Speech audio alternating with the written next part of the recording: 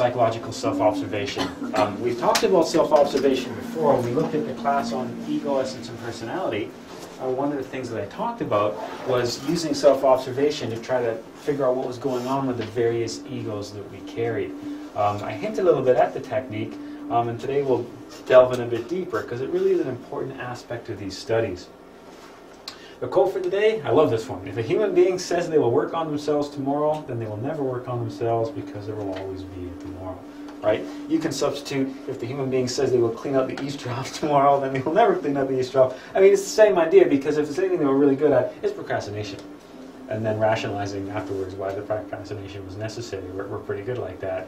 It's just a little thing to remember when you're at home and you're like, you know, maybe I should put some time aside to meditate. Well, in a minute, I'll relax a bit more, I'll read another chapter of this book, I'll watch a program on TV, maybe I'll do the dishes, then I'll meditate. It's always later, and then years, and then decades, and then, you know, lifetimes go by, and we really don't accomplish what it is that we'd set out to do. So it's an interesting thing to remember. Our daily lives are a psychological gymnasium. Practical life is a tremendous school. Remember that because of karma, a lot of things that happen to us are happening to us for a reason. They're an opportunity to learn something. They're giving us a chance to uncover an aspect of our psychology, learn from it, and better ourselves. That's why all these things happen to us. That's why one of the things we talk about in Gnosis is not, hey, let's dump everything, let's run away, and let's hide in a cave. Because that really doesn't accomplish anything. All these things that happen to us, the frustrations, the successes, the failures of life, they're all opportunities for us to learn. So that's why we look at our everyday life, from getting up in the morning to going to work to coming home. It's like a workout for our psychology. Just like we go to the gym to work out and perfect our bodies, life is where we go to work out and perfect our mind. That's what we're here for. That's why we're here. That's why these things keep happening to us, so we can uncover that element of our psychology, grow and develop, and ascend back up that ladder, escaping the wheel of samsara and merging back with the source. Unfortunately for us, daily life also becomes a distraction from our true purpose.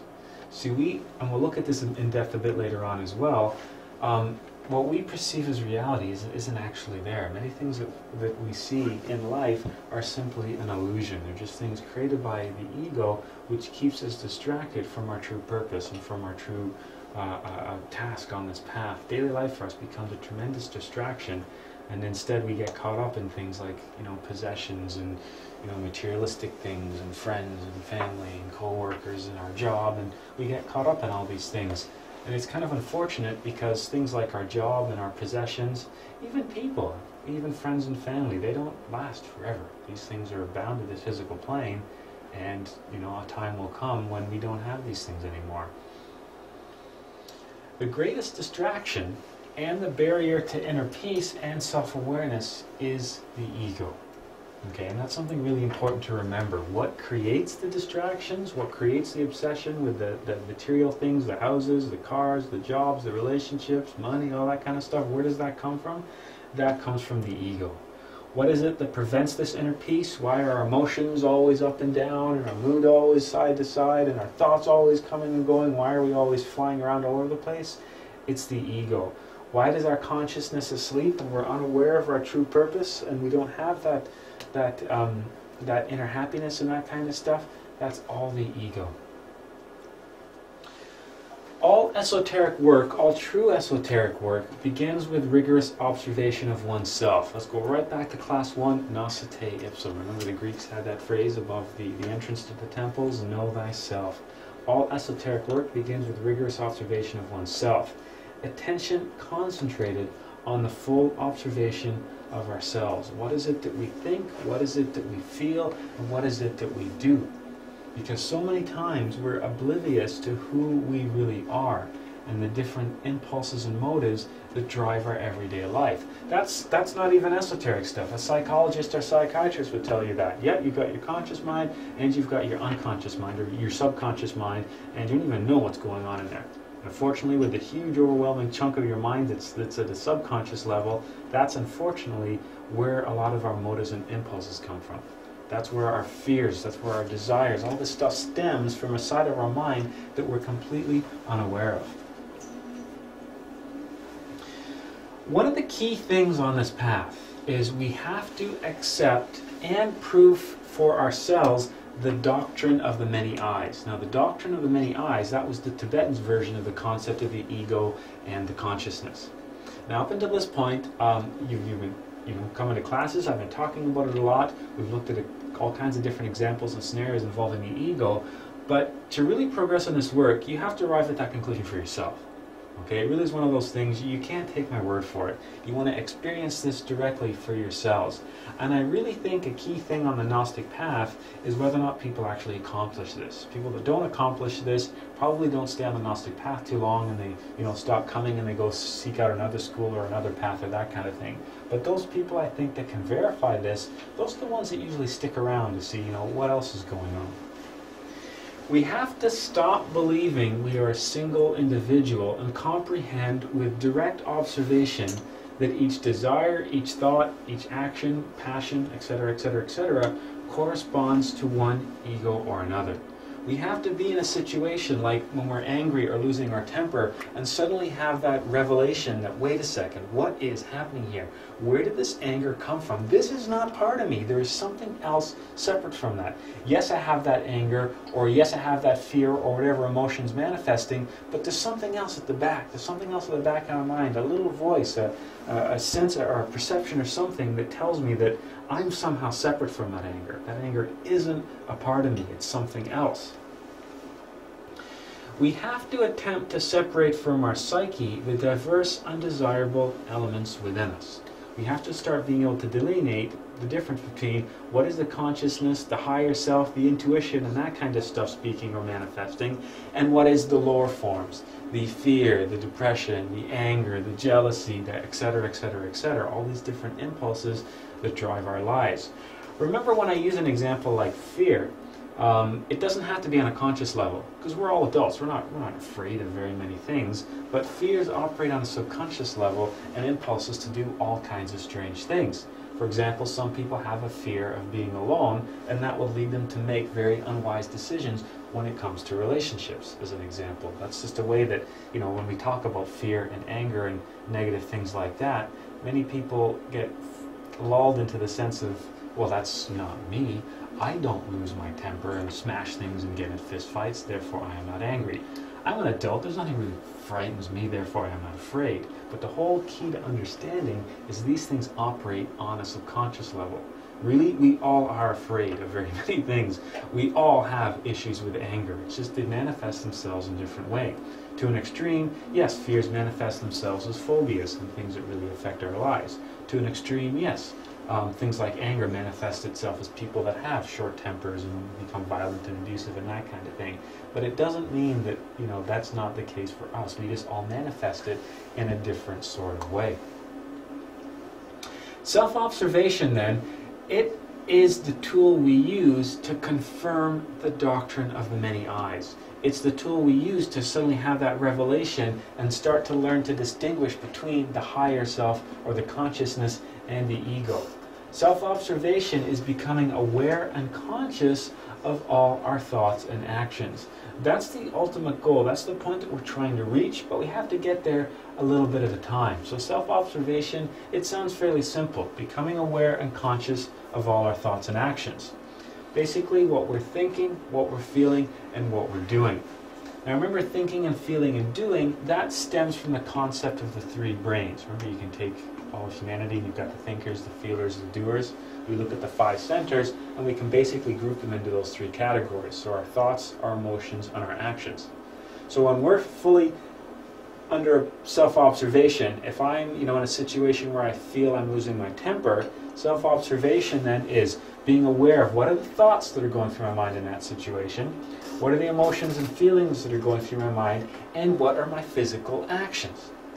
Okay, because it's easy to forget that we many times don't watch our physical actions, and that's why we'll end up doing something to take into an extreme, like smashing a plate or punching a wall or perhaps even hitting somebody or something like that. We've all been in similar situations where we've done something silly as a result of the thoughts and the emotions that came up in a particular situation.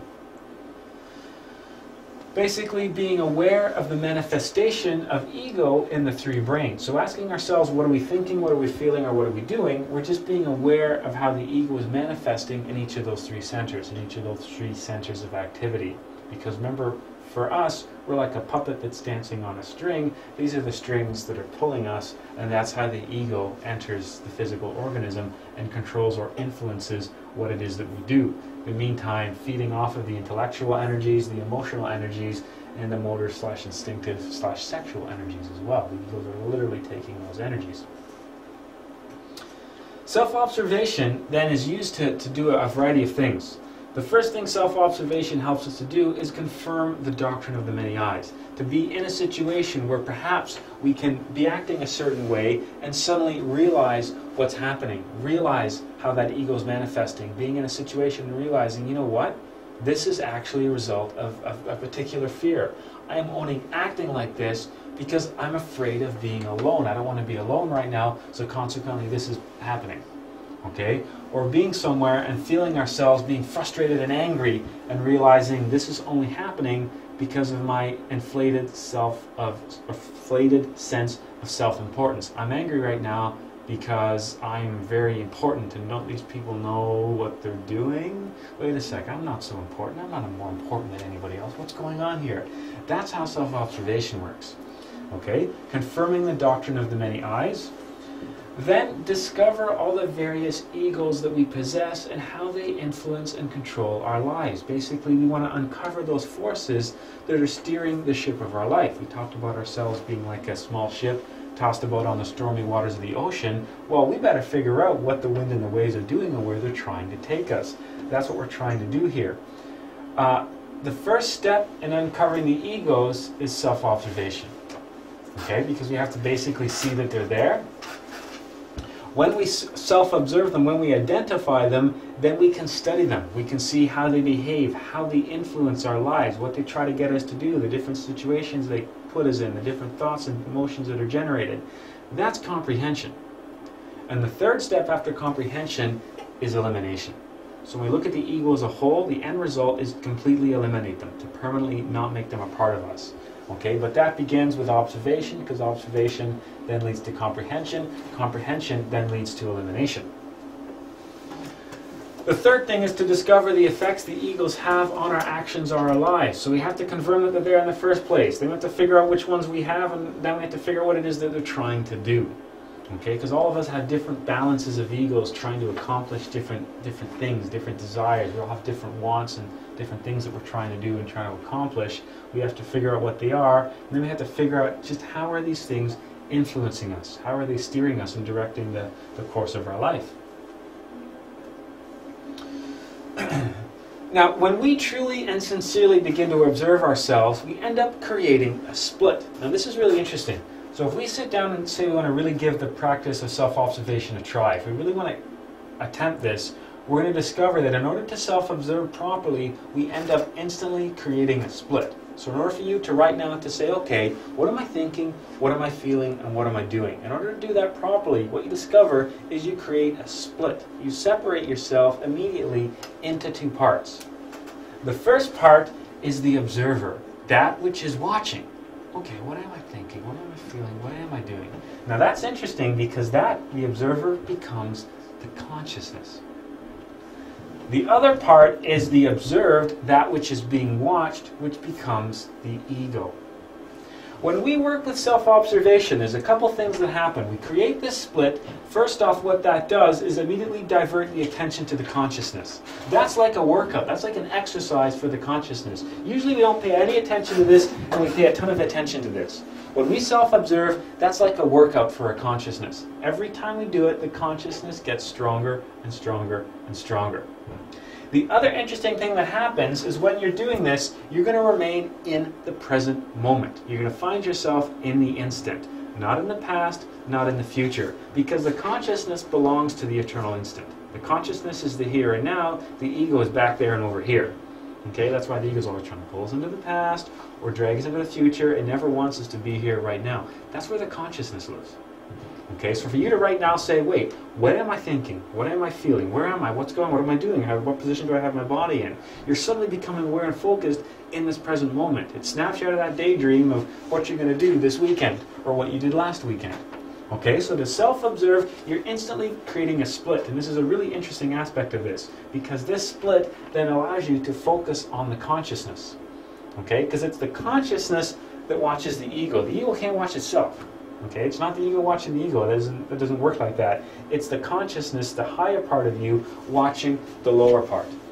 Okay, so that's the thing about self-observation. Not only does it allow you to observe the ego and discover it and all that kind of stuff, it literally is like, you know, picking up some weights and working on your arms. Over time, the consciousness gets stronger as it develops, the more you pay attention to it. The more you learn to stay in that present moment and be conscious. It's like handing the reins over. It's like handing the steering wheel of that car over to the consciousness and saying, where are we going?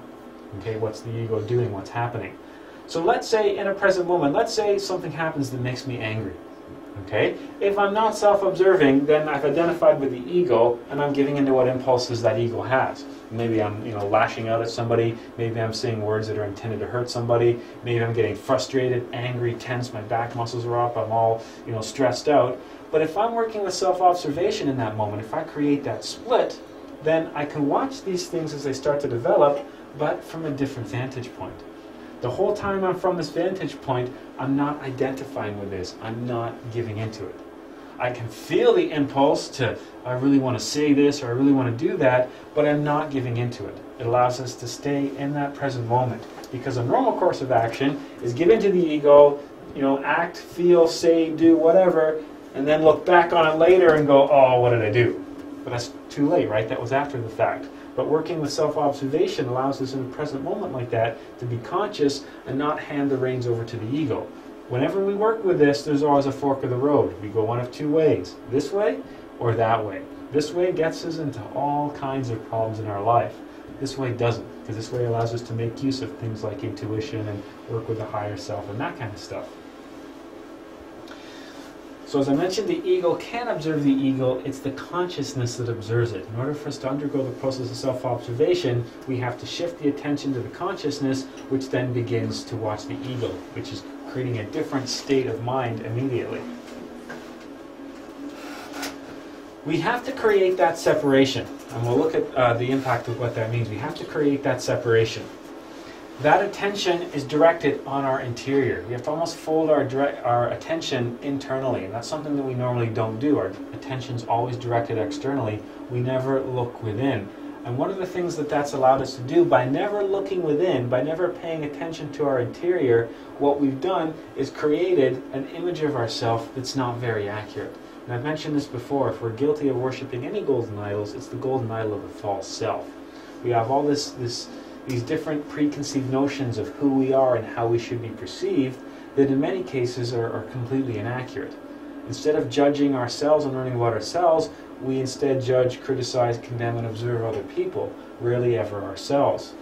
Okay, the whole process of self-observation, it's almost like folding your attention inward instead of outward and being aware of what you're doing, what your problem is, what your problem is, directing it internally. So when somebody is, getting us angry, instead of directing all that at them and all that anger at them because they did that, we're instead folding that attention inside to see where that emotion came from. Why is it there? Why is it manifesting? What is it trying to get us to do, to think, to feel? And it's a really interesting thing when that happens. I have a funny story. I remember being in a line at Walmart. I don't like going into Walmart because it's always a difficult experience. It provides many opportunities for self-observation. Let's just put it that way. So I'm at Walmart at one lunch, and I'm standing in line, and it was a day when it was really busy. I'm standing in line up, and I'm at the end, and there's a bunch of people before me. And then there's an elderly lady who's buying something. And it's getting close to the end of my lunch, so I'm in a little bit of a hurry to get back to work. And obviously, everybody else in the line probably thinking the same thing. And this elderly lady, when the cashier says it's, X amount, is the price for this, she pulls out the big bag of change, right? So out of the purse, the big bag of change comes on out. And you could watch it ripple like dominoes, that sense of frustration and annoyance that rippled down that lineup, and it finally reached me, and I did that, oh man, just figure I'm going to be late for work. And then I was able to do something different. Then at that point I was able to, okay, work with self-observation and get a different perspective. And I was feeling the anger and the frustration. The question was, where did it come from? Why am I feeling that? And when you dig at it, you pay a bit of attention, what I was arriving at was the sense of, okay, this is because she is going to make me late. And does she know who I am? I'm very important, I have places to do, and really, what does it matter? I'm going to be an extra minute and a half where I have to go. The poor woman is paying a change because maybe that's all the money that she has.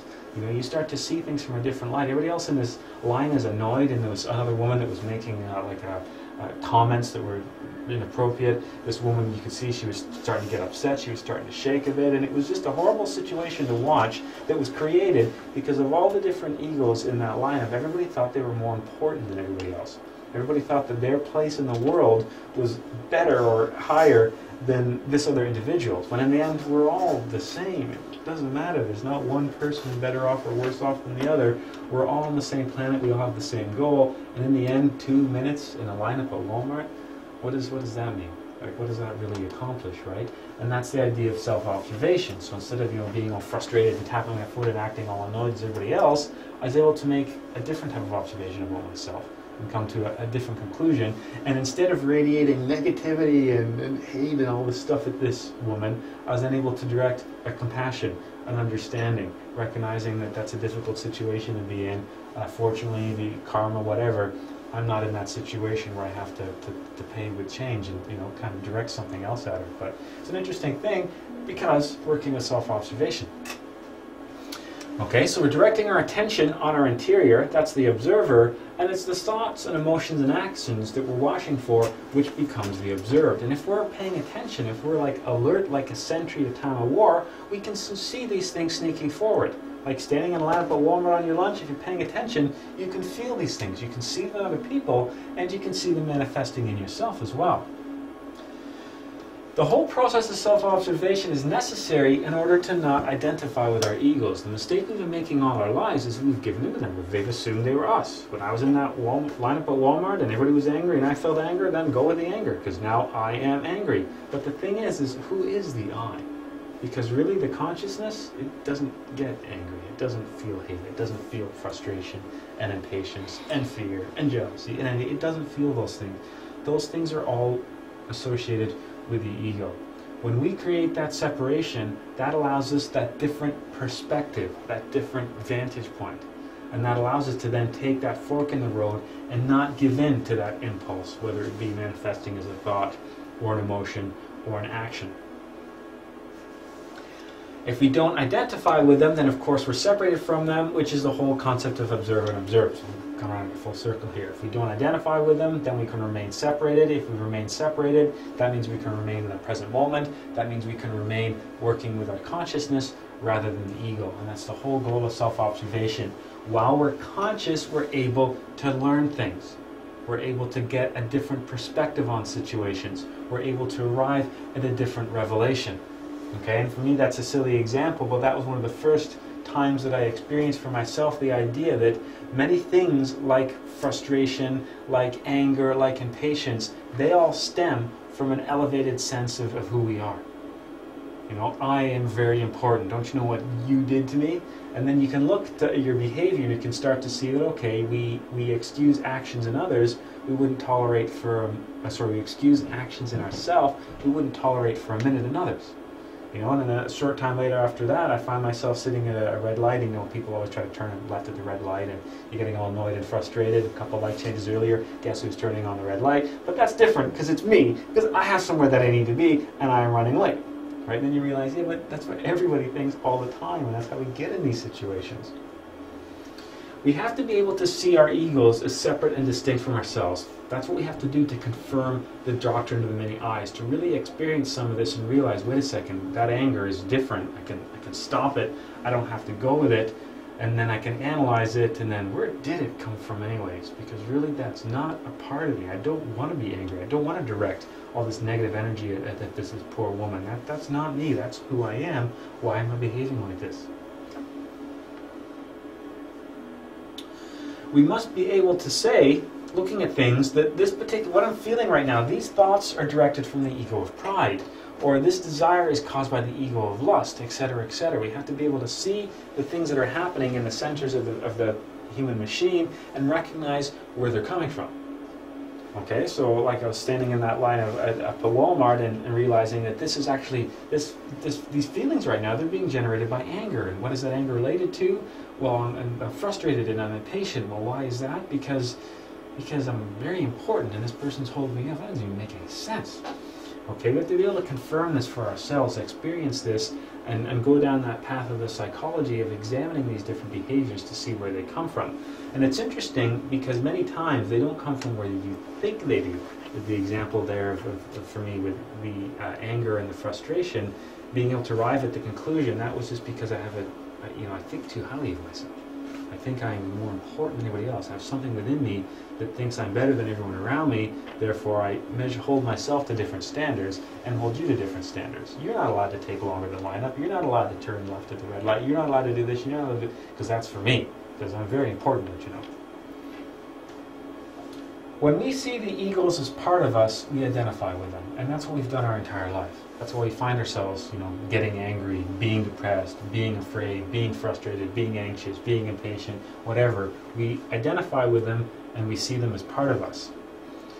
The problem with that is, remember, the whole concept of the ego is it sustains itself by feeding off the various energies that we have. So when we identify with a particular ego, like anger, we're feeding it. We let it manipulate our body so it can make use of those intellectual, emotional, and motor energies. When we identify with the ego, we strengthen them. We feed them. Okay? It's like having a big dog in your backyard. The more you feed it, the bigger it gets. Okay? And we've been doing that now from lifetime to lifetime to lifetime, sustaining the same egos. Okay? And in a sense, in some cases, emotions and thoughts then become like an addiction. So we can find, for example, people that have a short temper are literally almost addicted, in a sense, to the energy associated with anger. So they find themselves manifesting it all the time. People who are addicted to a negative energy like depression will find themselves being depressed all the time. Addictive is, I'm using that in a different sense here, but that's what the egos are trying to do. If we have a problem with the ego of anger, it is constantly trying to manifest itself in us. So it's finding little ways for us to trigger that anger. Okay, same thing if we have a problem with fear or depression. There's all these different things that are happening in our lives that the ego wants to associate with. So when X happens, you will be depressed. Okay, or when X happens, you will be angry. And the ego uses those little triggers to generate those emotions to allow the ego to surge in and take all that energy, be it intellectual energy, emotional energy, sexual energies, or whatever. Examples of identifying. We might even be guilty of some of these ourselves. Watching a movie and crying. That's identifying with the actors and circumstances. Okay, when we identify with that, then we undergo that whole process of crying and the associated energies with that. It doesn't even make any sense. Why would we cry because of a movie? Those things aren't happening to us. They're not real. We all know they're actors. Why do we get scared with a horror movie? We all know it's a TV. It's not real. They're actors. It's movie sets. It's special effects. Why is it we feel that genuine emotion? And that's why this culture and this humanity loves things like movies and sports events. Why do people, think of riots at soccer games and hockey, people experience that firsthand. They see that, they identify with those emotions, and they want to feed off them. And that's what, same thing with music. Okay, that's why we find these things really pervasive in our society. Music is a big deal. Movies are a big deal. Sports events are a big deal. Why? Because they allow us to artificially feed on those energies. We can sit on the couch, mindlessly watching the TV, while all these egos coming in and out, just feeding off of all this energy. The egos are the ones that are active, the egos are the ones that are growing, and our consciousness just sits there asleep while the television screen entertains us. And some people live entire lives like that, right? So those are some examples of what happens when we identify with those egos. And we can also see situations from these examples of how the egos can associate themselves with various events and hobbies and personal circumstances that allow them to keep feeding off those particular energies. When we can start to separate the ego from ourselves, then we realize, and this is the interesting part, we realize that neither our thoughts, nor our actions, our wishes, our desires, whatever, emotions, we start to see that they don't belong to us. We start to see that they come from somewhere else, and we start to see that there's something different inside of us from that continuous non-stop barrage of thoughts, from those continuous emotions. We can start to see that there's something else, there's something more to us. And that's, of course, the realization of the consciousness that we carry within. Once we start to separate all those egos, we can see who we really are. And I've used this analogy before. Imagine there's 100 people in this room screaming for our attention, and in the corner is this little child. That little child represents the consciousness. You come down those stairs, you can't even see or hear that child from all these hundreds of people screaming for our attention. But if we can go through and shut up every person and kick every person out of the room and see what's left, then we discover that child, and then because there was no distraction and no noise, we could really listen to what it has to say. The child represents the consciousness, all the other people represent the ego. Sitting there in that chair right now, you've got so many people in your head already. Different thoughts flying through your mind, different emotions, different impulses. What you're going to do when you leave here? What are you going to do on the weekend? Thinking about Christmas almost, don't you know? What you're going to do for Christmas and all that kind of stuff. And instantly you can see, I said Christmas right there. That created a reaction in your mind. For some people that's a positive reaction. For other people that's a negative reaction. You now are right now thinking about Christmas. Christmas passed and what you're going to do. That was all a reaction to a situation. Okay, I said Christmas, that to you created a response that you would associate with your various egos that you then run through your mind. Okay, we do that 24/7 non-stop, even in our sleep, which we'll look at later on. When we start to self-observe, we will notice repetitions of events, repetitions of states of consciousness and awareness, repetitions of words, thoughts, desires that exist in each day of our existence. We live a very mechanical existence, and we've gone through our whole life as A plus B equals C. We have these inherited behaviors, prejudices, and all kinds of stuff that exist in our psychology. Just like I said Christmas. That's part of an equation. For you, you fill in the rest. Christmas equals for you whatever it does. We're all different. We've gone through our entire life like that. Okay, what we don't notice is the pattern that exists. Psychologists and psychiatrists are aware of this, and this is one of the things that they try to do by analyzing your dreams and having sessions where they talk to you. They're trying to discover all these little triggers that you have in your life. Somebody that has a problem with depression, they're trying to discover what is the depression linked to, what causes the depression, what is the cycle that allows this depression to keep manifesting, and how can we break that? So this kind of a concept isn't even an esoteric or a spiritual thing. This is just a practical aspect of our psychology. We don't necessarily need to use a psychologist or psychiatrist to discover this for ourselves. Nor do we have to wait till we've got something really wrong, like a severe problem like depression, before we have to start questioning the routines and the patterns in our life as well. This is something that we can do right now. This allows us to experience firsthand the level of mechanicity that governs our lives. And that's something that we really aren't aware of, how mechanical our existence becomes. And when you start paying attention, you can see that, yes, everything from your morning routine to what you do on the way to work, to what you do at work, to what you do when you come home, we have these mechanical things that we do over and over again. The problem with that level of mechanicity is it allows us to go on autopilot. We've drove the same route to work so many times we don't have to think about it anymore. The motor center can take over that while our mind wanders. We've washed ourselves in the shower or the bath so many times before, we don't have to think about it. So while we're in the bathtub, we're thinking about what we're going to do at work that day. When we're driving to work in the car, we're thinking about what we're going to do at work that day. When we get to work, we're thinking about what we're going to do at home that night. When we get home that night, we're thinking about what we're going to do on the weekend. We're always somewhere else. We're never in the present moment while we wander around like robots. That's why people have accidents, car accidents. That's why people walk into telephone poles and trip over things. And that's why we have all experienced some sort of a mistake that we've made because we weren't paying attention. We've entered wrong numbers. We've caused ourselves some sort of a problem because we just weren't conscious. We weren't thinking. Our mind wasn't into what we were doing. Because we have that level of mechanicity which creates that complacency which allows us to, daydream, wander. And it's kind of a strange thing, but our society is pushing that farther and farther. You've all heard the concept of multitasking, right? And how advantageous that is. Psychologists have done all kinds of studies to prove that we really suck at multitasking. We're not very good at it at all. It's the illusion of doing a whole lot of things when the chances of error goes through the roof, productivity decreases. There's all kinds of problems with multitasking. We just like to think that we're really good at it, when really it's something we do all the time. We're at work doing something, we're home washing the dishes, but our brain is somewhere else. We constantly do that, multitasking. Self-observation creates an awareness. That awareness activates the consciousness. Self-observation says, I have to be here in the now and pay attention. That breaks the cycle of mechanicity, which allows the consciousness to activate and come forth in that present moment. So if we're driving to work daydreaming, then we're not there, we're not conscious. But if we stop and say, what am I doing right now?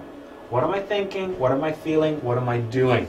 In that moment, we suddenly create awareness. Like, where am I? What am I doing? I'm driving down the road. There's an intersection ahead of me right there. There's a car beside me. Creating that awareness has activated that consciousness. We've pulled ourselves back into that car to focus on our environment. Okay, many times we're completely oblivious to things around us. Okay, there's all kinds of details that we miss in our environment. There's things that we're not even aware of. We've all done this before. How many times have you been looking for something and you've looked and where's my water bottle? I don't know, where's my water bottle? Where's my water? Oh, it's been here all along. Why didn't I see it before? Because you weren't conscious. You weren't taking in all the information. Okay, we just create many times our own reality around us and can lead to all kinds of strange behaviors as a result that we'll study later. Self-observation creates awareness. Awareness allows us to then not identify with the ego.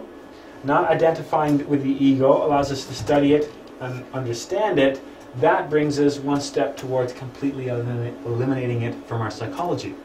So if we look at something, let's say we want to eliminate anger, because let's say we have problems with anger, and anger has caused us a lot of challenges in our life. Well, if we can work with self-observation and develop that awareness, if we cannot identify that anger, we can study that anger, how it makes us think, how it makes us feel, how it makes us act, and eventually that gets us toward closer to the situation, where we can eliminate that anger.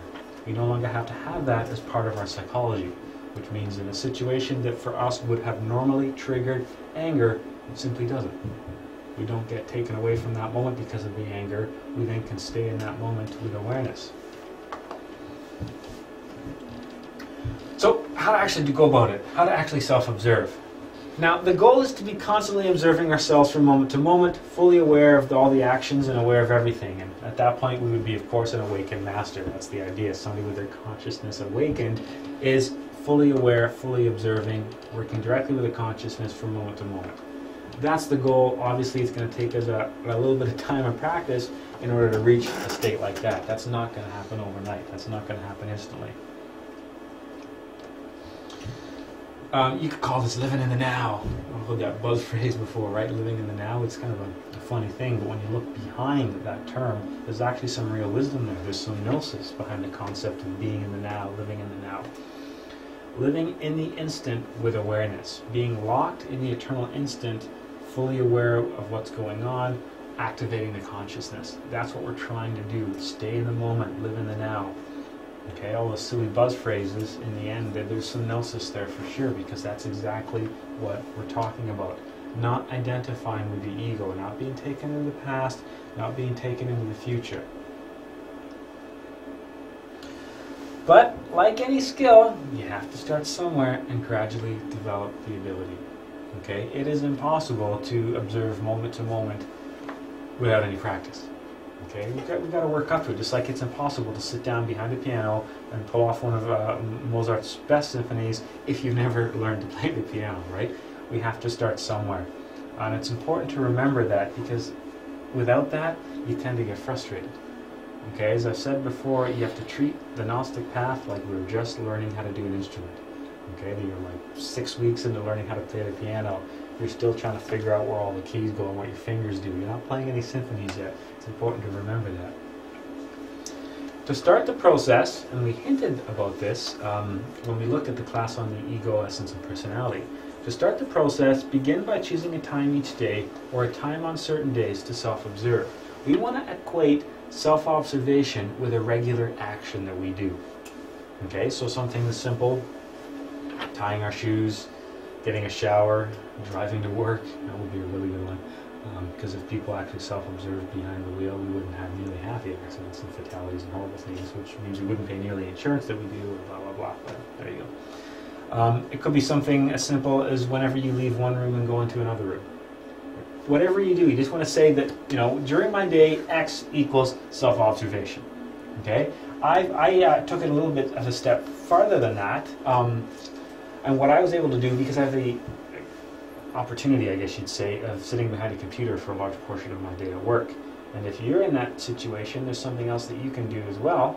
I found this little utility that I could set to put reminders on my screen every, whatever, I had it go off every half hour. So every half hour, no matter what I was doing on the computer, suddenly this little note would pop up and it just said SO with an exclamation mark.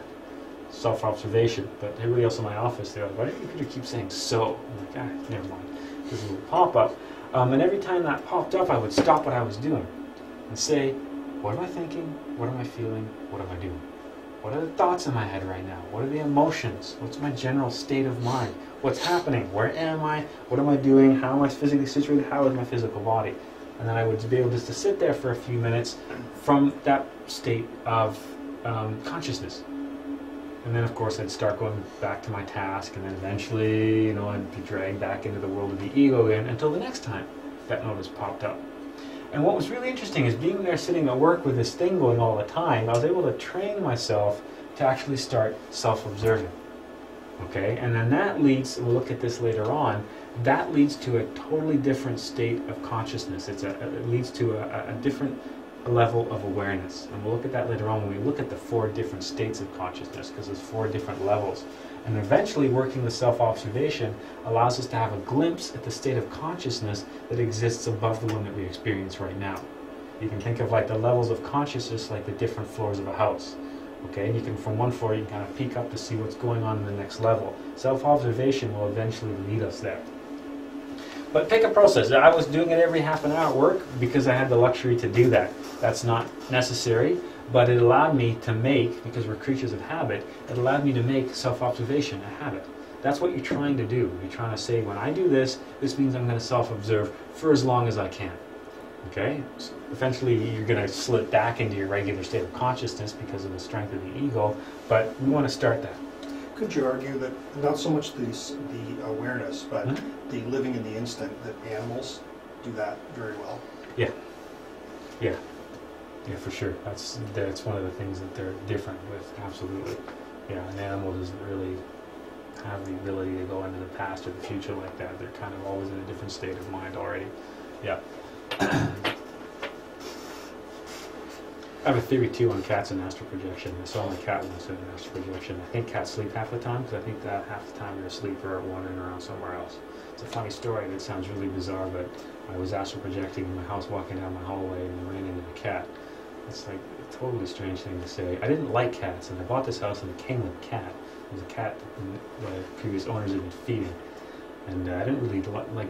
I didn't want to mess with animals and litter boxes and that kind of stuff. But this cat ended up in my house. It kind of weaseled its way in, and I was letting this cat live with me. And I kind of, cats are kind of, I didn't get cats. And you know, the ancient Egyptians revered cats, and cats have worked their way into folklore and anything to do with magic and the occult and whatever. They've always been cats. I never understood that until one day I'm after projecting in my house, and I ran into a damn cat that looked at me and meowed and walked by. And I thought, gee, a sneaky bugger. So. That's my theory on cats, is I think that's why they sleep most of the time that they do, is they're switching to another place and then they come back. I wish you could have had a conversation with it and asked it, were you really there? But didn't act any different. It's kind of like, oh, you figured out how to do this too, huh? And just kind of walked away, and I was like, was that the cat? What's going on? Anyways, it was a different time. The easiest way to begin is to observe all the mechanical reaction and habits when facing all the small, mundane details at work at home. You know what? Because to be honest with you, you could want to self-observe when you're angry or when you're afraid, but those emotions and impulses are so strong, it's really hard to stay in the present moment when you're angry if you're not used to self-observing. Okay? Yes, we want to try to self-observe when we're angry, when we're afraid, and that kind of stuff, but we need to get some practice, because those are strong emotions. Okay? Those are strong emotions which generate some powerful thoughts and all kinds of stuff. You're going to have a really hard time if that's just what you're going to try to do. But if you've got some practice, then, and you've developed that consciousness a bit, then it'll be easier when that anger manifests or when that fear manifests. Okay? That's why the best way to start is those regular mundane things. Having a shower, washing the dishes, tying your shoes, driving to work, because it's fairly simple to self-observe for short periods of time on something mundane. But by doing that, you're strengthening that sense, so when that anger does manifest, you stand a greater chance of being able to self-observe. And over time, that ability grows and grows and grows. Okay, so we picked the obvious ones. Getting ready for work in the morning. Anything that you find, boring that you go on autopilot for. Driving to work, depending on what your work day is. Everybody has something they do, no matter what they do at work, that they just go on autopilot for. You want to basically, at this point, associate self-observation with something. So when I'm doing this, self-observation happens. For me, I had a hard time remembering to do that, so I had my computer tell me. Every half hour, it told me to self-observe. And sometimes I wouldn't be at my computer, but I'd come back, sit down, and the thing would be flashing on the screen. So as soon as I saw it, I'd self-observe, and then go back to whatever that I was doing. Remember, when you're doing this, to put your focus and attention on the moment and task at hand. That's really all that you're doing. Okay, the thing would flash on my computer. What am I feeling? What am I thinking? What am I doing? What were the thoughts that were just going through my mind? Where did those thoughts come from? It's just a chance to analyze yourself. And then after you've done that, go back to your task, in this case random tapping on the computer, but try to stay aware for as long as you can before those thoughts, those daydreams, those fantasies come back in and then take you out of the present moment. Okay, so you want to stay in the moment. As silly as that sounds, washing the dishes. Say, okay, now I'm going to grab the plate, I'm going to rinse it with the sponge, rinse it in the tap, put it in the rack. Now I'm going to get the next plate and not be distracted. Be right there washing the dishes. Don't be thinking about the weekend or Christmas or whatever. Silly as that sounds, be there washing the dishes. Because while you're washing the dishes, fully aware of what you're doing, you're flexing the consciousness. It's like a workout for the consciousness. Over time, it's going to grow and it's going to develop. And that silly little mundane thing of just being conscious while you're washing the dishes can then feed that consciousness enough so when that anger manifests later on, you're able to retain control. You're able to stay in the present moment, not identify with the anger, and allow it to take your life wherever it wanted to go. Okay, don't let the egos distract us. No automatic actions and thought. Everything should be deliberate and conscious. Okay, not just simply reaching for things because that's what we always do, or doing things because that's the way we always do them. Make everything that we do conscious. That's one of the things that we do in meditation, when we focus on our breath. And I just say, okay, now we're just going to focus on our breathing for a while, or focusing on our heartbeat. These are things that we do automatically, and instead we're turning them into conscious actions. Okay, so you don't think about your breathing, but in a meditation, when you sit down and focus on your breathing, that's a type of almost self-observation. You're using your breathing to hold you in the present moment. You're directing your attention on that and not thinking about what time the meditation is going to be done and what you're going to do when you get home, what you're going to do at work tomorrow, what you're going to do the weekend, and it's almost Christmas, and all that stuff. Okay, living in the moment, do only what you are doing. So not caught up with any fantasies, any daydreams, or anything else like that. The goal is to start acting consciously during a tiny portion of the day. Just a little bit, just a couple times a day. Okay? And then from that point, we can work up to larger things. And this is a quote from Master Samael regarding the whole process of self-observation, just working with a little bit during each day. A single moment in which one is conscious and stops being a machine by choice will radically modify many disagreeable circumstances. Okay, so that becomes a launch pad for all kinds of revelations and things. So just simply deciding to self-observe while we wash the dishes, while we tie our shoes, while we drive to work, whatever it is that we do, that will end up leading to a point where we can radically modify many of the circumstances in our life.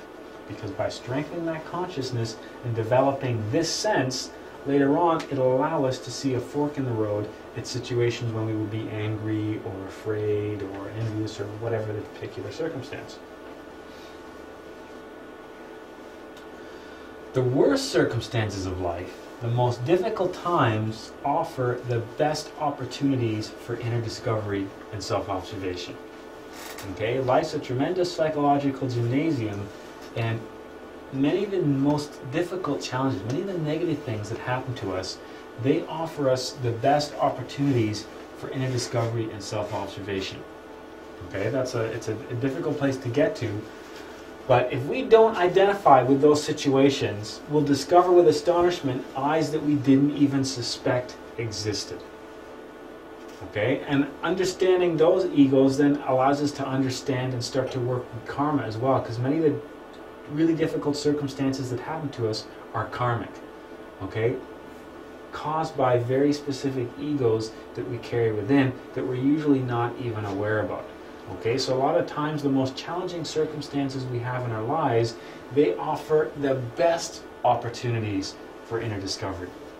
Okay, they're usually more of the most difficult ones to study, especially if you haven't tried to develop that sense. Okay, because many times the difficult circumstances in our lives, they're caused by the most problematic egos that we have. We all probably know somebody in our lives that has problems because they can't control their temper. They create all kinds of difficult situations due to that. It's obvious to everyone around them that their temper is a problem. For those people, they're rarely aware of that.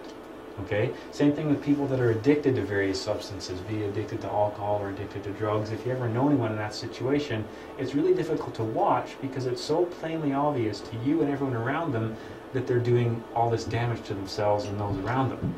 They don't have that same perspective because they're under the influence of that particular ego. Okay, so that's why if you look at the difficult circumstances that happen to us, if we really study them and try to self-observe in those moments, we can discover some of the most problematic egos that we carry that many times are completely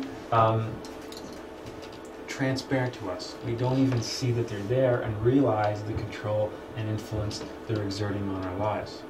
Okay, for example, if you find someone that has a problem with anger, if you talk to them, you'll discover that their anger is always justified. It's not them that's the problem, it's the guy that cut them off. It's the woman in the lineup at Walmart. It's the gas company, it's the HST, it's whatever. There's always some reason why they're angry, and they feel very justified in that because they don't even aware of them, they're not even aware of the mechanics of anger and the associated egos. If we're able to self-observe in those situations to prevent us from identifying, then it's a different vantage point. We can arrive at a different conclusion. Our most difficult moments offer us the best opportunity to discover the most conspicuous defects. The conspicuous defects are the ones that cause us the most problems. The conspicuous defects, those are the ones that are exerting some serious influence on our life. These are the ones that we urgently need to comprehend as they cause us the most problems. We all carry a lot of egos within, but we all, and this is a unique thing for each person, have some egos that manifest more than others. Have some egos that are stronger because we've been feeding them lifetime to lifetime more than others. We can usually spot these in other people, but very rarely can we spot these in ourselves. So we can look at it, we can analyze our co-workers and our friends and our family, and we can, see what's wrong with them and why they're doing this and why they're doing that, and if they'd only realize or if they just see, and we can do that easily with other people. We never do that with ourselves. Yes? Can you just remind us what the egos are again? There's 5 of them? The best way to look at the egos is what Christianity gave us with the 7 deadly sins. Oh, right, the 7, okay. Yeah, you can look at them as like the heads, and then they all branch out. So, for example, under something like like you look at anger, we'd find all different things associated with violence under anger as an example. So you think of the 7 deadly sins as like the generals, and they each have an army underneath.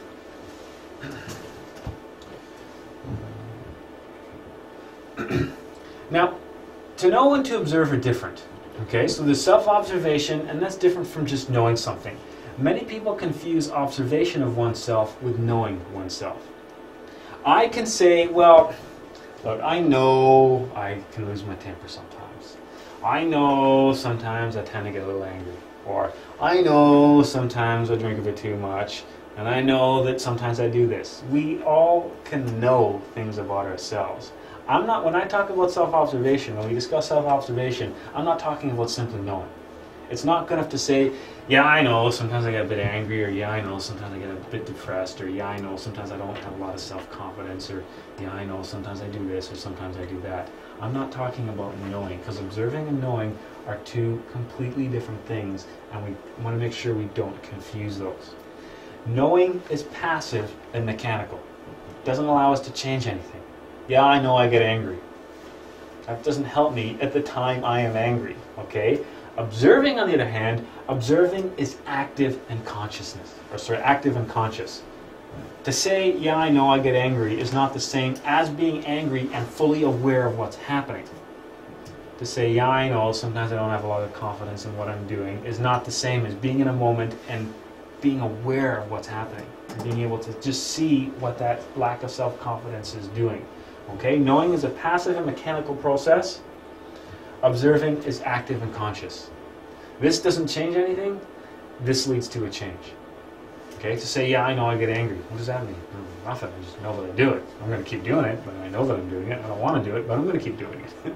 Okay? Simply knowing doesn't change anything. Most people know if they have a problem with anger that they get angry. Most people who are alcoholics know that they probably shouldn't drink as much and know that they drink too much. That doesn't really change anything. It's not that until they can see that situation. This is an interesting thing too, just talking about people that drink too much. For many people that drink too much, one of the sobering thoughts that can lead them down the path to accepting that they've got a problem is seeing themselves on video. If they have like a, there's like an office party or a Christmas party or a wedding, and they see what they're doing when under the influence on a video, they can have I can't believe I'm actually doing that. It's a different type of awareness. Not saying, yeah, I know, sometimes they drink too much, or sometimes they get a bit carried away, but seeing themselves doing it many times can trigger a different type of awareness where I gotta do something about that. So knowing doesn't really do anything. So we can know in a given moment that we're angry, but this does not mean we're observing the ego of anger. So I can say, yeah, I know, I lost my temper. But that doesn't mean that I learned anything. That doesn't mean I made any observations. That doesn't mean that I was able to create that split, that separation. Okay? Because knowing is usually after the fact. Okay? We need to create that split between observer and observed, and knowing doesn't do that. Knowing allows us to see, the after effects. It's like going into a room after the fight's been over and seeing all the smashed furniture and going, yeah, I know, I guess there was a fight in here. That's not the same as being there, seeing it, and observe what happens. This is observing. What caused the ego? And that sounds like an easy question, but many times that can lead to all kinds of places you wouldn't even imagine. Okay? What caused the ego of anger? What thoughts are created? How does it make us act? How does it make us feel? What changes or change has it produced in our personality? How is it affecting our relationship with the exterior world? What habits does it create? Etc., etc., etc. This is observing. So there I am standing in the lineup of Walmart. It's a silly story, but there I am standing in the lineup of Walmart, and I feel that sense of frustration when that bag of change comes out. This is the type of thing that you go down, well, why am I feeling that frustration? What is actually happening? What am I doing? This was my body language. I'm like, what am I doing? Why am I doing that? Loosen up. Like, what am I doing? You're scowling at this old lady for? Why? I don't want to do this. I don't want to direct this at another human being. Like, why am I doing this? What kind of karma am I accruing for myself by making a person feel ashamed or feel embarrassed? I mean, what is happening here? I'm standing in a line for a Walmart. This is silly. What's going on? That was all created from these types of questions. To get back to my work and go, wow, yeah, I know, I was pretty mad in that line at Walmart. That was crazy. Well, that doesn't allow me to reach any revelation. But in the present moment, being conscious, instead of identifying with that impulse, I'm analyzing myself. I'm asking what's happening here. Okay, if I'm angry, if you say something to me and I react and I go, whoa, wait a minute. I'm feeling angry. Why? Well, because he's insulted me. What did he say? He said he didn't like my hair. Well, what do I really care? Why is that bothering me? And then you start, looking into what's actually going on with your psychology rather than simply A plus B equals C. Many of our thoughts and many of our emotions, as calculated as that sounds, are just like that. It's like a math equation. A plus B equals C. You know, being in a rush to get back to work, you know, old lady with change at Walmart equals anger, frustration. Okay, somebody cuts me off in a car, that equals anger, frustration. Why? I don't know, because it always has. And many times you look at that equation and you go, why does this equation happen? And you're like, I really don't know. It's just always been like that. When this has happened, I've always reacted like this. I really don't know why. And it allows you to realize how silly and absurd many of the things that we do in life actually are. We just have always reacted that way because we don't know. Because we learned it by watching other people that that's how you're supposed to respond. Maybe we get frustrated when people cut us off because our father used to do that when we were in the car, and he used to lay on the horn and give him the middle finger salute, so that's what we do now because I don't know, because that's what it seemed appropriate to do. We have to start questioning that kind of stuff. Because in the end, all this is the energy that we're directing on the world that in the end is going to reflect back to us in the form of karma. So when I talk about observing or self-observation, this is the kind of stuff. Not looking after the fact and going, wow, I guess I was this way, or I must have been like that, or I suppose this was happening, but being there in the moment. Because if you're being there in the moment asking these questions, you're working with a consciousness, which while you're asking these questions is stopping this from manifesting. So while you're asking this, the anger isn't able to manifest and make you say the things that we wanted you to say, or act the way that you wanted you to say, okay, or do whatever it was you were going to do. Instead, you're producing a different state of consciousness, which is giving you a different course of action. You know, we have to be aware of what does this ego want anyway? What is it trying to say? Why is it manifesting in the first place? What is it actually doing? What is the force that it's directing at me here? What particular route does it want me to take, and why? Because many times the ego is just sustaining itself. It just wants to feed off those energies. It wants you angry, so your body will release all those chemicals and all kinds of physical things will happen and all these energies will be generated so it can literally feed on them. Okay, but of course it's your consciousness that suffers for that. We have to use awareness to study the ego, not the mind. Awareness comes from doing and observing, not simply thinking and analyzing. Self-observation is doing and observing. Knowing is related with thinking and analyzing. I guess sometimes I do this or sometimes I do that because there's once this time that I did this and then this happened.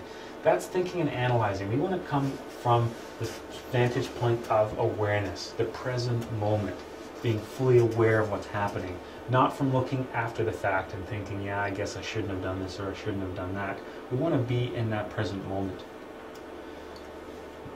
Remember, in the end, a lot of what we do, thinking and analyzing, that's just various egos choosing the intellectual side. And that's why thinking and analyzing and knowing don't need any real change or revelation many times when it comes to observing with the ego, is because that's just the ego. And we look at the ego is not going to observe itself because it's trying to sustain itself. It doesn't want you to know that it's there and want you to prevent it from coming. So if you're working with the ego, you're already identified with the ego, and that's not going to go anywhere. Because of the whole concept of the ego, we live in a very small part of ourselves. We're only aware of our small part of our psychology, and that's a difficult situation to be in. You can say, okay, right now, what am I thinking, what am I feeling, what am I doing? And we're only really aware of a small part of ourselves. Our consciousness only extends to a very small area. It's like being in a big dark room with a small tiny candle. That little bit of consciousness we have can only illuminate a small area. That allows all the egos to hide in the subconscious. By working with self-observation, we're slowly making that light shine brighter and brighter and brighter, extending that consciousness, extending that awareness of the self to a greater and greater degree. And as we make that light shine brighter and brighter, we can start to see more things in the room. We start to see more things about ourselves. We start to learn more about ourselves. The end goal being make that light shine so bright that there are no dark corners left for the ego to hide. We've been able to root it out and find it everywhere and eliminate it. The goal of self-observation is to widen our consciousness regarding ourselves. Gnostic ipsum. Okay, know thyself. And that begins with a simple task. It just begins with self-observation. That's why you're going to get so sick of hearing me talk about self-observation. And my answer to a lot of questions that you'll be asking will be self-observation. You're going to get sick of hearing that. But that's where it starts, because that's the only way we're going to end up at any real point of revelation is by working with this technique. Okay, nasa te ipsum, that's what it comes to. How are we going to know ourselves? By observing ourselves. Okay, catching ourselves in the various moments. How do we start to do that? By attaching that concept with regular mundane things, small little things that we do every day. This means I'm going to self-observe now. And each day we self-observe a couple of times. But it's just like a workout.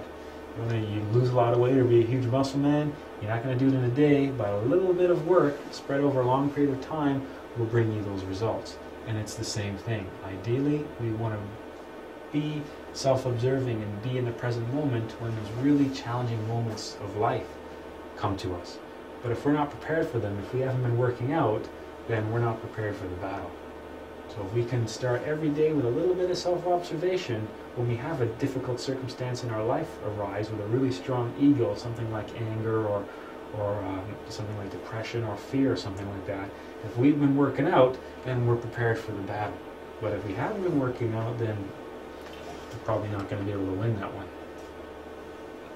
Okay, we have to learn to discover that unknown and unconscious side. We're going to talk a bit about that next week, because next week's class is the hidden side of our psychology. So we'll talk more about how we can delve into the subconscious and see what's going there. See what's going on there, because there's so much of ourselves that we're not even aware of, as far as impulses and motives and all that kind of stuff. And we have to arrive at a situation where we become conscious of those things as well. One of the last things we'll talk about is looking at how the ego manages to get the consciousness into that sleep state. There's a three-step process we'd like to remember in Gnosis, and that's identification, fascination, and sleep. The profound sleep in which humanity lives is caused because we, number one, identify with our egos. We see them as part of ourselves. Okay? After we identify with the ego, we become fascinated. Okay? We forget ourselves and become distracted. The third step after that is, of course, the consciousness sleeps. I've used this analogy before too. It's one of my favorite ones. Life is like a hallway. All you got to do is walk from one side down to the other. There's a door at the end of the hallway, and that's what we're supposed to do. That's our purpose in life. But along that hallway, there's all these TVs. And what we do is we stop, we see a TV, we look at it, we sit down, we watch the TV. Forget where we were supposed to go. Okay? That's the whole process of identification, fascination, and sleep. An ego creates a thought or an image in our mind. We then identify with that. For example, I used the funny example earlier of Christmas. I said the word Christmas.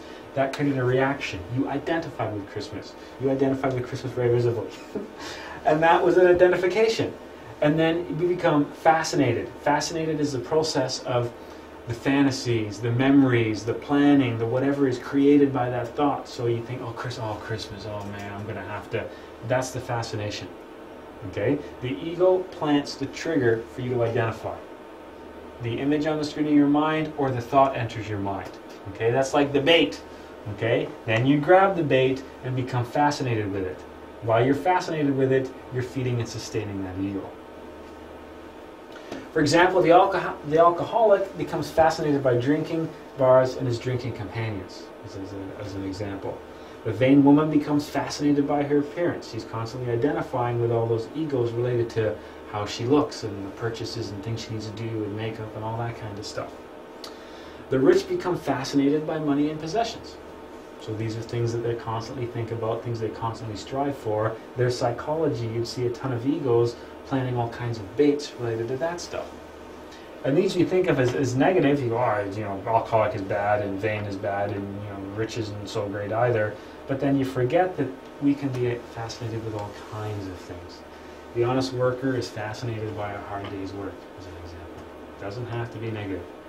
Okay, remember, when we look at the ego just as negative, we tend to do that so we can exclude ourselves from it. Well, he keeps talking anger. I don't get angry. I don't hit people. And he talks about lust, but I'm in a monogamous relationship. I don't have a problem with lust. And I don't have a problem with drinking too much. And I'm really not afraid of anything. There's a real danger that we look at all this stuff and go, well, that's not me. It's probably these other people in the room, but it's not me. But we can become fascinated by many things. They don't have to be negative. They don't have to be bad and problematic like alcohol or drugs or something like that, or anger. There's all kinds of things that fascinate us. Like the silly example of Christmas. It's a trigger that we react to. Our thoughts and our feelings many times are simply reactions to circumstances outside of our control. Okay, I said Christmas. You reacted to it. That's either a pleasant thing or a negative thing based on your experience. That created a reaction in you that you then became fascinated with. It was just a response to something that was there. Fascinations are the things in life which distract and consume us and prevent us from seeing our real purpose.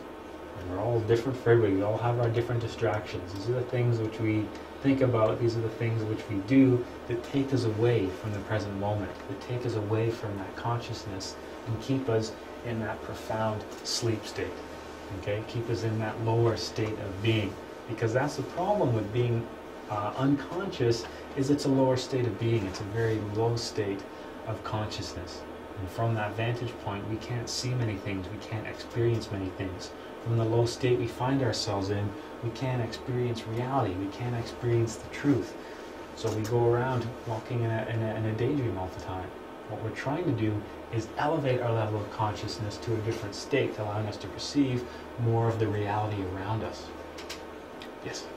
So ultimately the real purpose is to reconnect to the source. Mm-hmm. And anything distracting from that purpose should be discarded, Mm-hmm. right? Yeah. Such as family, such as all other things. We'll talk a little about What? that later on, because many times, and this gets a little bit difficult, especially at this point to consider, many times the people around us, we have attachments to, right? And we have to remember is it sounds like a negative thing to say. It's difficult. Obviously, it's a sensitive subject as well. They're just belonging to this physical world, right? So yes, we can become attached to cars, but we can also become attached to people in the same sort of a sense. Men especially can take this to an extreme, and they can treat women and their spouses as if they were possessions. At least kind of relates to that idea. But we can do that with our significant other as well. We can become attached to them in the physical sense and not develop and grow with them in the spiritual sense. And we're going to look at later on how we can take the relationships that we have in this world and how we can elevate them to a different level as well. Because many of the relationships that we have with people are just ego-driven relationships. The connections we have with people are experienced many times on an egoic level, not on the spiritual or not on a higher level. So that's kind of leading into what you were talking about.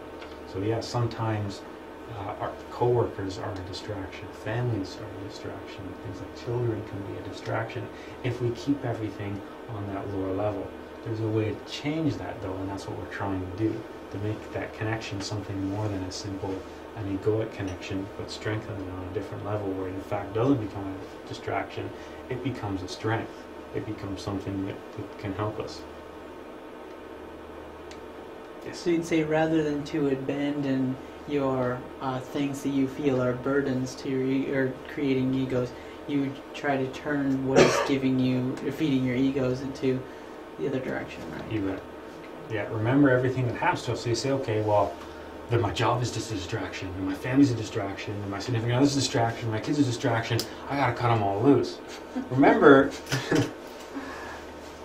that those things, that job, that family, those children, they're all serving a purpose. We're all serving a purpose for each other. They're all opportunities to grow and develop spiritually. So the things that happen between parent and child is an opportunity for both the parent and child to develop. The things that happen between co-workers, the things that happen between our significant other. So it's a fine line to tread between, okay, what's the distraction, awakened consciousness, and what's abandoning, what's running away, and what's avoiding. Because yeah, at first thinking, okay, well, everything else is a distraction, this is all just a distraction, so I should leave all of this. And there are religions or spiritual paths that have taken that unfortunate approach, where they've gone so far as to say, to be truly spiritual, you've got to get rid of it all. get rid of your family, get rid of your friends, get rid of your job, get rid of your possessions, dump all of it, because it all means nothing, and it's all distraction to the true purpose. But that's one extreme, and that's missed the whole idea that we have to experience the things that we have, we're experiencing karmically. So the family that we have, there's things that we have to learn from them. There's situations, there's circumstances that arise that we have to self-observe to discover an ego, to eliminate that ego, to change the karma, and to change the lives of those around us. You can't simply just walk away from all of that, because then you're just doomed to repeat it the next life. Okay, many times we've been doing that time and time and again. We have to actively engage the circumstances around us so we can self-observe and use these opportunities. And it sounds like kind of a selfish thing, but remember, Gandhi, be the change that you want to see in the world. By changing yourself, you change other people around you. So at first it sounds like, well, you've got to self-observe and be in the moment, and your family and your friends are there for self-observing, which is some kind of selfish tool. That's not necessarily the case either. Because I think a situation between two people that are going to be angry and that are going to fight, anger, it needs two sides.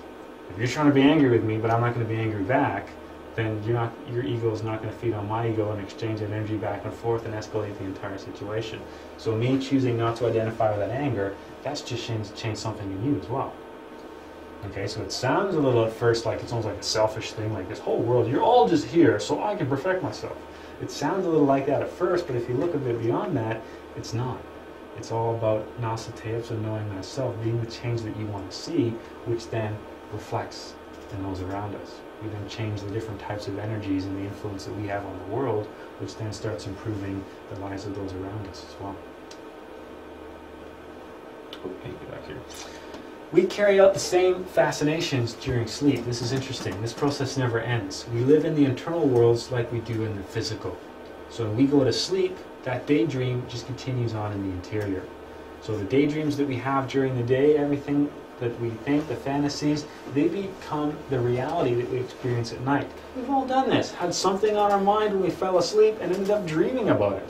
We've all done that. Those fascinations that we have during the day, they become the reality that we experience in the astral at night. The internal worlds, that's an analogy for the astral. We'll look at this later on. We'll look at the class on dream yoga, which is coming up in 2 weeks, I believe. When you go to sleep at night, you're in the astral. That's where you are. And the difference between the astral and the physical is the astral conforms to your thoughts. The reality you perceive in the astral, basically your thoughts become reality there. And it takes some practice to discern, your thoughts and your own projections from the true material of the astral plane, and we'll look at that later on. Studying our dreams, consequently, can tell us a lot about the hidden side of ourselves. Okay, and the self-observation and being aware of ourselves, we want to extend, we'll look at this later on, we want to extend that into the process of dreaming as well. And looking at our dreams, and we'll talk later on about keeping a dream diary and that kind of stuff, we can learn a lot about our psychology from our dreams. Because many times egos that we don't see manifesting in our day-to-day life, we can catch manifesting in our dreams. We can discover that they're there. I know somebody, this is actually somebody that I work with, he's a very laid-back, very, calm kind of person. If you met him, you'd say he's a nice guy, he's, he's cool, he's collected and that kind of stuff. But his dreams are all violent and angry and all this other stuff. So you'd see this guy, and he says, nothing bothers me, man. I'm relaxed, just chill, nothing bothers me. I'm calm. Why get angry? Why get upset?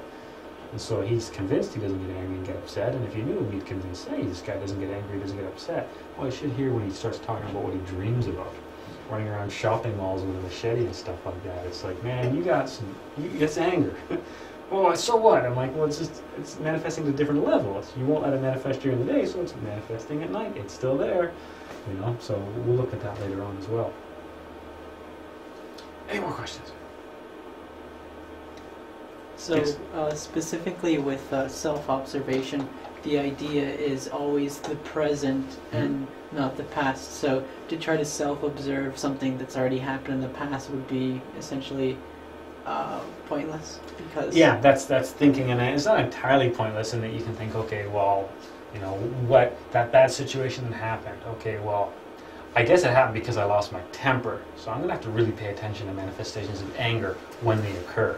You could use it in that extent, but for any kind of real change or revelation, it won't come because that's just like a thinking and analyzing process. But it's not a complete waste of time.